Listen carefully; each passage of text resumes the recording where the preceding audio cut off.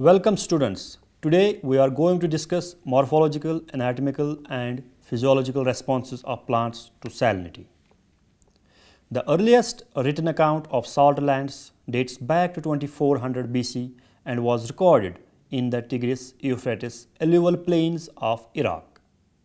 Salt-affected lands occur in practically all climatic regions from the humid tropics to the polar regions.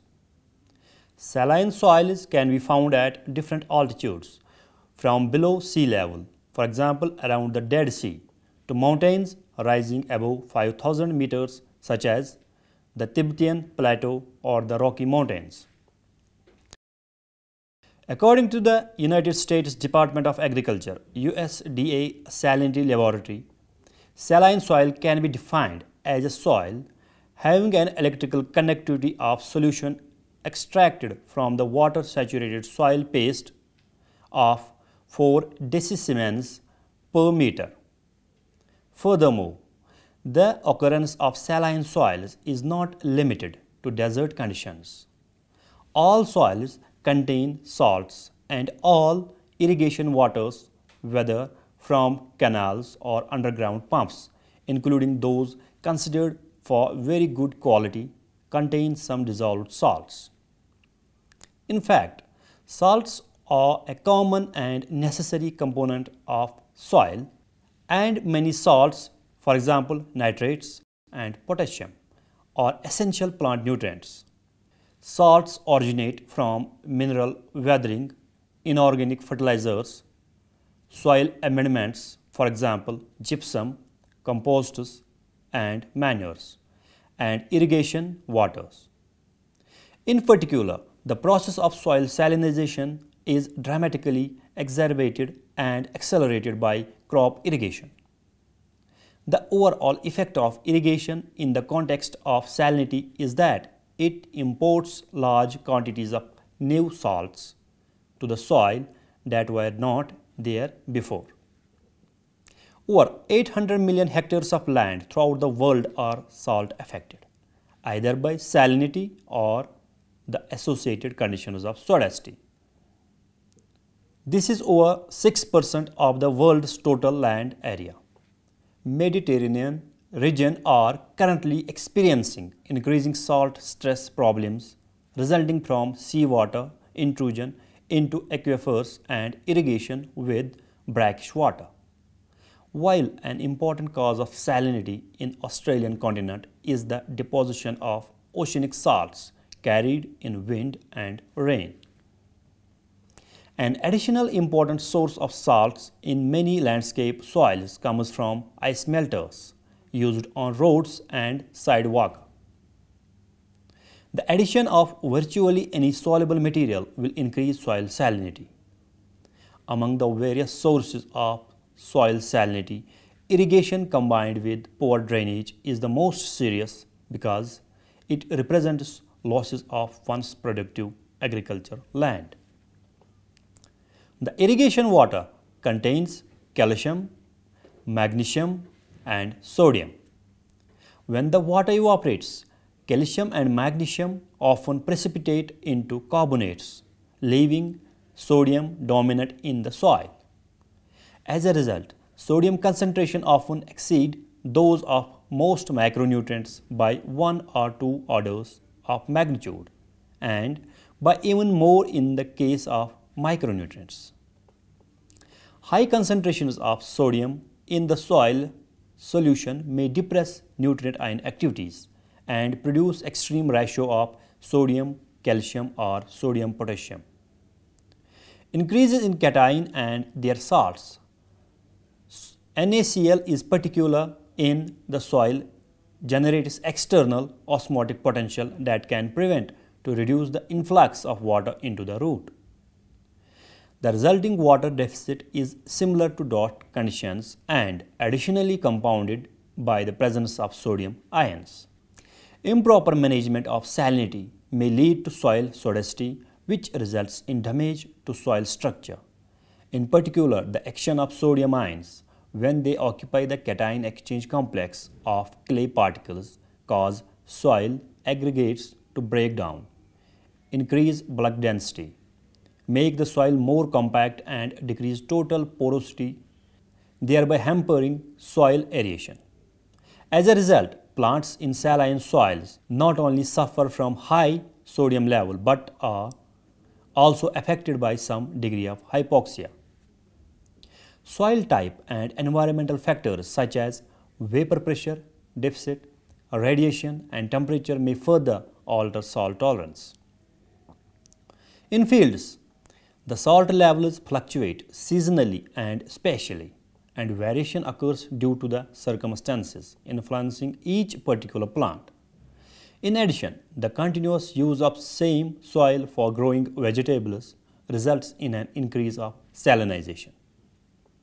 Now, we will discuss morphological changes in plants under saline stress. Number 1. Growth characteristics. The main effects are slow and insufficient germination of seeds, physiological drought, wilting, desiccation, stunted growth, reduction in leaf area, reduction in root and shoot lengths, retarded flowering, fewer flowers, sterility and smaller seeds, etc. Membrane disorganization, reactive oxygen species, metabolic toxicity, inhibition of photosynthesis and attenuated nutrient acquisition are the starting factors that initiate more catastrophic events. Seed germination is the most critical step in the life cycle of the plant, but it is hampered by high salinity stress.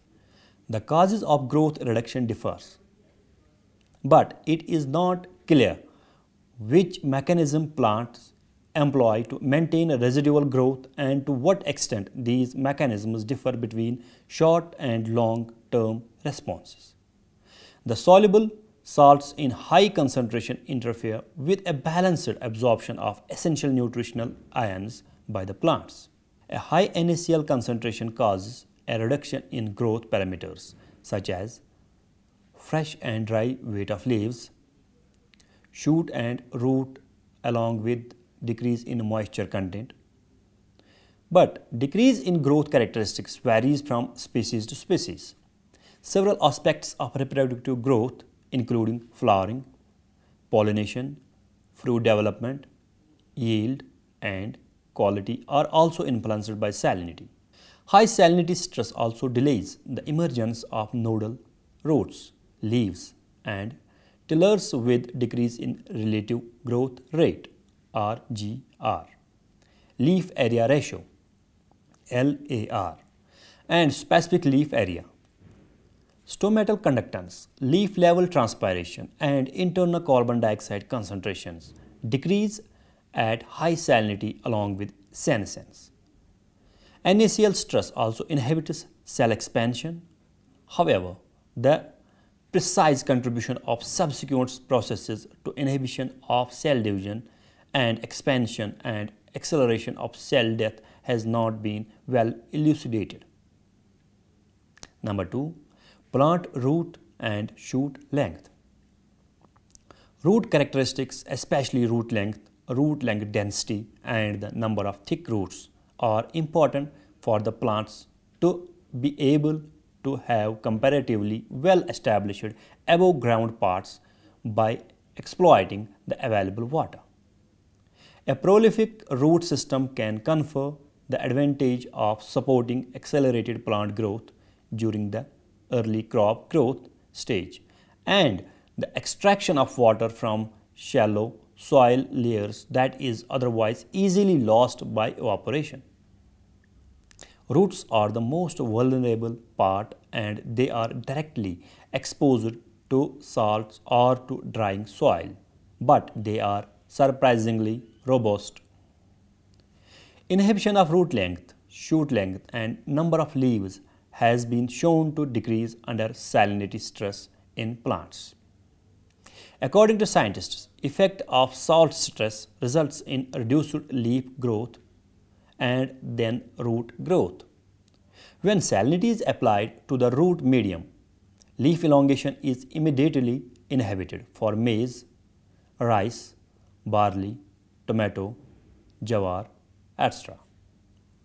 Salinity in soils restricts water availability to plants in a similar manner to water stress, which causes reductions in growth rate and even in production. Number 3. Biomass production. The reduction in shoot biomass production by the plants may be due to the chlorosis and necrosis of the leaves that reduce the photosynthetically active area. Shoot fresh weight of plants was highest at lower concentration and declined in plants exposed to higher levels of NaCl concentration. Reduction in fresh weight was also found in other plants like Catharanthus roseus, maize, tomato, mulberry, etc. Water availability is one of the main environmental factors limiting photosynthesis and growth. Water concentrations of leaves and shoots increases significantly in plants grown at optimal levels of salinity than in plants grown at lower or higher salinities. Higher levels of salt can produce decreased water uptake in plants. Salt treatment induced a reduction in relative water content in the leaves, which indicates a loss of turgor that resulted in limited water availability for cell extension process. Increased moisture content under saline environment shows the higher water content per unit leaf area, which may dilute the accumulated salts in the cell sap. Now, we will discuss anatomical changes in plants under salt stress. Both halophytes and non-halophytes exhibit remarkable anatomical changes when exposed to elevated levels of salt. However, most conspicuous changes occur in leaves. It is reported that a smaller increase in the mesophyll area in Atriplex petula halophyte than that in Phaseolus vulgaris and Gossypium hirsutum, both glycophytes. This reveals a greater tendency of Atriplex to maintain constant mesophyll area and is an adaptive feature which reflects greater degree of shielding to photosynthetic mechanisms from harmful effects of salts. Many salt-tolerant plants, particularly dicotyledonous halophytes, are characterized by xeromorphic characteristics such as thick succulent leaves, which apparently aid sufficient water storage. Smaller, reduced leaves with dense covering of pubescence are also a characteristic of xerophytes, which account for a successful survival of halophytes under dryland salinities. Salt secretion by microhairs has been detected only in certain Chloridoideae, all having chloridoid type microhairs with basal cell portioning membranes. It has not been detected in many species with microhairs that lack basal cell portioning membrane. For example, the chloridoid type microhairs of Sporopulus elongatus and Eleusine indica do not secrete salts despite their possession of portioning membranes. At leaf level, there are certain appendages which help the plant to secrete excess salt from the main body. Most important among these are salt secretory trichomes, for example, in Atriplex. Second type is multicellular salt glands, which occur in many desert and coastal habitat flowering plants and are confined to the members of family including Poaceae, Evansiaceae, Acanthaceae, Frankensiaceae, Plumbaginaceae and Thameraceae. In contrast, the stem of halophyte, namely Salicornia fruticosa, has a simple cortex and single-layered epidermis which is thin-walled, and the photosynthetic tissue has palisade and parenchymatous cells for storage of water. Stomatal features like density and size are critical for controlling transpirational loss from leaf surface and even more critical under physiological drought. The importance of stomatal characteristics is in avoiding water loss through leaf surface has been reported in several species like Dischalis spicata, barley, and wheat. The roots of saline desert plants have reduced cortex to shorten the distance between epidermis and stele. The Casparian strip is much wider in the highly dry and salt marsh habitat plants as compared to mesophytes. In saline habitat plants, the endodermis and exodermis represent barriers of variable resistance to the flow of water and ions from cortex to the stele under prevailing conditions. Salt adaptation is advantageous for efficient functioning of endodermis when the protoplasts are attached to the large portion of the radial and transverse walls of endodermal cells. Drought avoidance is a vital adaptive strategy against salt stress. Modifications like highly developed bulliform cells can play an important role in avoiding in-water loss during physiological drought caused by salinity. Thick epidermis is a characteristic feature of many salt-tolerant terrestrial species, and this is one of the most valuable mechanisms relating to xeric adaptations to prevent water loss. Root parenchyma is reported to be a distinctive attribute of waterlogged plants. Parenchyma formation in halophytes may aid in efficient solute transport in addition to oxygen. Increased sclerenchyma under salinity stress not only provides rigidity to the tissue or organs but also is vital for reducing water loss through plant surfaces. Increased sclerification has been reported by several researchers in salt-tolerant or halophytic plants, for example, Spartina alterniflora, Puccinella tenuiflora, and Prosopis strombulifera. Now, we will discuss physiological responses of plants under salt stress. Salt stress affects all the major physiological processes such as water relations, photosynthesis, mineral uptake, nitrogen metabolism, carbohydrate metabolism, etc. Now, we will throw light on these aspects one by one. Number one, water relations. Increase of salt in the root medium can lead to a decrease in leaf water potential and hence may affect many plant processes. Osmotic effects of salt on plants are as a result of lowering of the soil water potential due to increase in solute concentration in the root zone. At very low soil water potentials, this condition interferes with plants' ability to extract water from the soil and maintain turgor. However, at low or moderate salt concentration, plants adjust osmotically, that is, accumulate solutes, and maintain a potential gradient for the influx of water. It has been reported that salt treatment causes a significant decrease in relative water content, RWC, in sugar beet varieties. Decrease in RWC indicates a loss of turgor that results in limited water availability for cell extension processes. Number two is photosynthesis. Growth of plants is dependent on photosynthesis and therefore environmental stresses affecting growth also affect photosynthesis. Studies conducted by a number of authors on different plant species have shown that photosynthetic capacity is suppressed by salinity. A positive association between photosynthetic rate and yield under saline conditions has been found in different crops such as Gossypium hirsutum and Asparagus officinalis. Inhibition of vegetative growth in plants subjected to salinity is associated with a marked inhibition of photosynthesis. The effect of salinity on photosynthetic rate depends on salt concentration and plant species. There is evidence that at low salt concentration, salinity may stimulate photosynthesis, for instance in Bruguiera parviflora.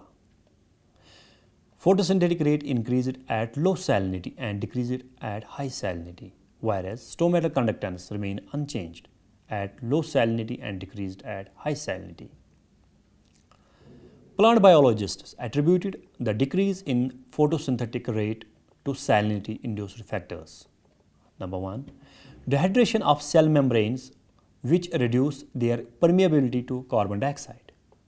High salt concentration in soil and water create high osmotic potential, which reduce the availability of water to plants. Decrease in water potential causes osmotic stress, which reversibly inactivates photosynthetic electron transport via shrinkage of intercellular spaces. Number 2. Salt toxicity caused particularly by sodium and chlorine ions. Chlorine inhibits photosynthetic rate through its inhibition of nitrogen uptake by the roots. Plant biologists found that nitrogen was significantly reduced in salt-stressed sultana vines, and this reduction was correlated with photosynthetic reduction. The reduced nitrogen uptake combined with osmotic stress may explain the inhibitory effect of salinity on photosynthesis. Number 3.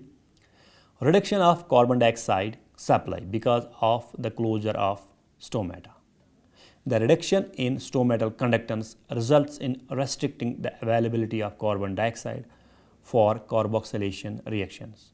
Stomatal closure minimizes loss of water through transpiration, and this affects light harvesting and energy conservation systems, thus leading to alteration in chloroplast activity. Higher stomatal conductance in plants is known to increase carbon dioxide diffusion into the leaves and thereby favor higher photosynthetic rates.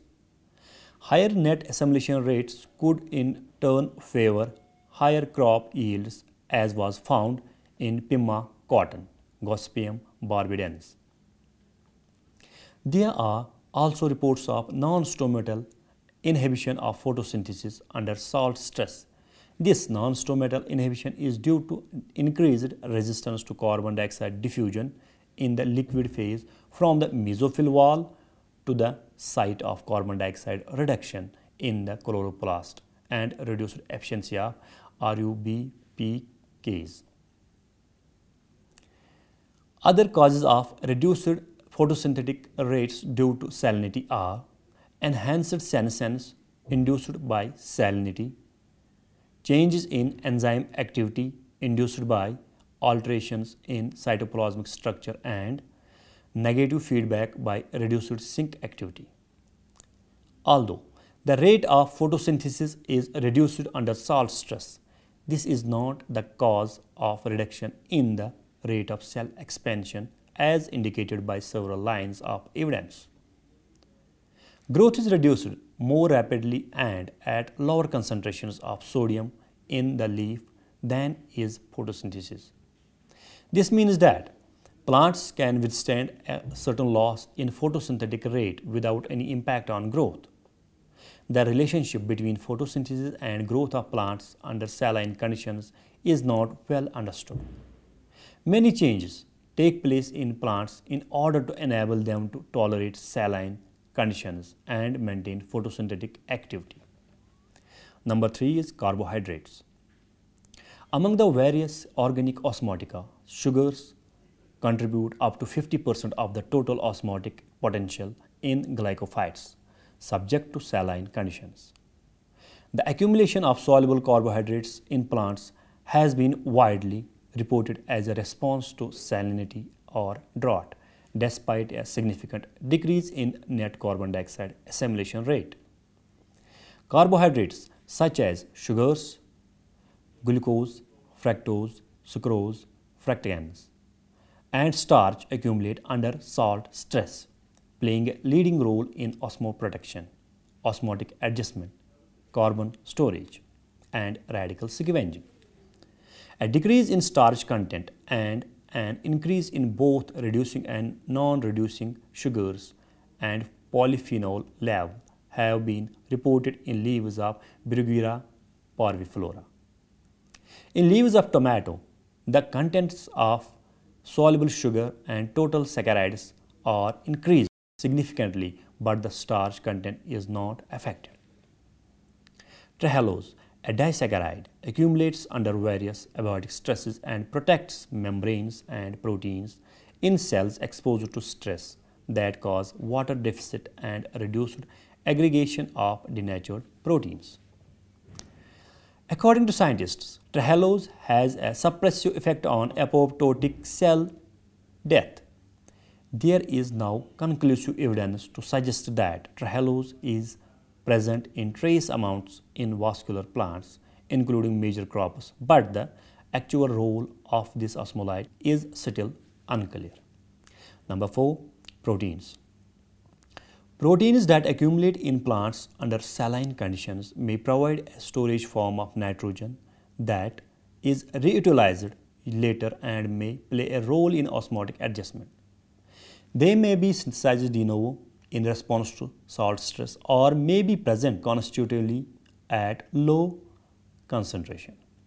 It has been concluded that a number of proteins induced by salinity are cytoplasmic, which can cause alterations in cytoplasmic viscosity of the cells. A higher content of soluble proteins has been observed in salt-tolerant cultivars of barley, sunflower, finger millet, and rice. Soluble protein increases at low salinity and decreases at high salinity in mulberry cultivars. In higher plants, osmotic stress induces several proteins in vegetative tissues, which are related to late embryogenesis abundant LEA proteins. The correlation between LEA protein accumulation in vegetative tissues and stress tolerance indicates its protective role under dehydration stress. Number 5 is amino acids and amides. Amino acids: alanine, arginine, glycine, serine, leucine, and valine, together with the amino acid proline and the non-protein amino acid citrulline and ornithine, and amides such as glutamine and asparagine, have also been reported to accumulate in plants subjected to salt stress. Total free amino acids in the leaves have been reported to be higher in salt tolerant than in salt sensitive lines of sunflower, safflower, Erica sativa, and Lens culinaris. Proline, which occurs widely in higher plants and accumulates in larger amounts than other amino acid. Proline accumulation normally occurs in the cytosol, where it contributes substantially to the cytoplasmic osmotic adjustment. It is osmotically very active and contributes to membrane stability and mitigates the effect of NaCl on cell membrane disruption. Even at supraoptimal levels, proline does not suppress enzyme activity. Proline may act as a signaling or regulatory molecule able to activate multiple responses that are component of the adaptation process. Salt-tolerant alfalfa plants rapidly double their proline content in roots, whereas in salt-sensitive plants the increase was slow. Dear students, this is all about morphological, anatomical, and physiological responses of plants to salinity. Thank you very much.